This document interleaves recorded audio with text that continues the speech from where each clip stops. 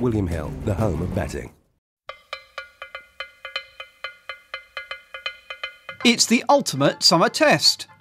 But while the Aussie cricket team are jousting for an urn of ashes, Australia's top sprinter, Brazen Beau, has travelled halfway round the world for Saturday's Darley July Cup at Newmarket, and the lion's share of £500,000. Wow! It could be the Colt's last innings too, with a career at stud on the horizon. But he won't have it all his own way at the weekend.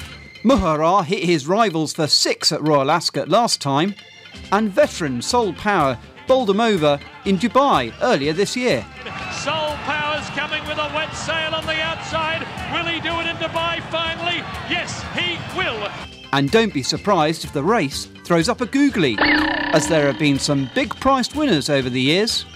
Don't be stumped for Saturday's big race. Assess the form, work out your tactics and plunder the bookies for a few extras of your own.